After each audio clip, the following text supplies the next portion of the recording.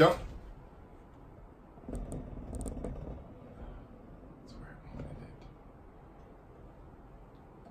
No, I don't want it. I want it. That was perfect. It's still there. It's great. Is it? Is it still there? It's great. You headless horseman. I think he was going to call me something cruel or... Are you recording too? It's Comedy Journal Jack, week 97. That's all. Nothing's recorded. Yes, it is. No, it's not. Yes, it is. And I just closed my notes. Now they're open again. It is recording. I can see the counter counting. At 18:35, Tuesday, the 27th of November, 2018. That's a long time ago. It was. No, it wasn't. These are timeless videos. Whatever. My mother. Then why do you put a date on them? To know when they happen. How are they timeless? They're not. You said It's they like were. they're timeless in the sense that you can watch them at any time and enjoy them and not feel like you're behind or Enjoy late. is It's a like, strong here's word. something that happened at this time.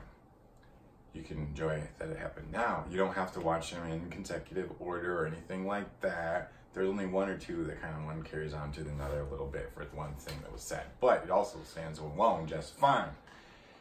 They're timeless in the sense that you can watch them at any time and enjoy them in that time, just as if you had watched them at the time they were first published.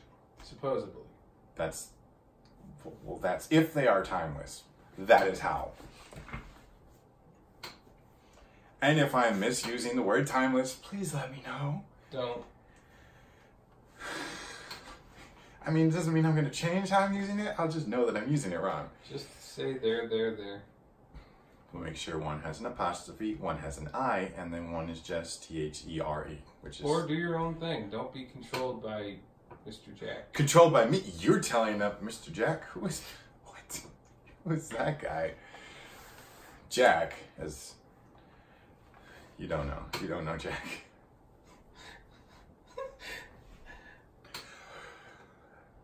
At this date, which you've probably forgotten, which you probably don't even care about exactly when it was, but if you're wondering, this event happened around within the 5-minute, 2.5 minute period of 1835, Tuesday, this 27th of November, 2018, is that my mother told me that she went to the library and checked out a couple books. She was indicating a stack of much more than a couple.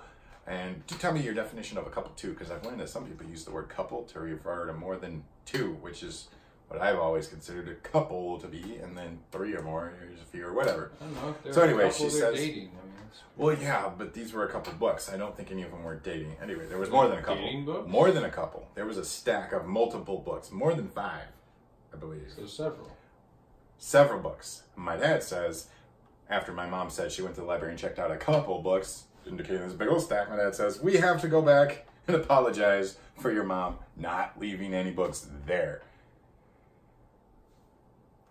I didn't get the starving comedian's joke lined up. That doesn't mean you get out of it, okay?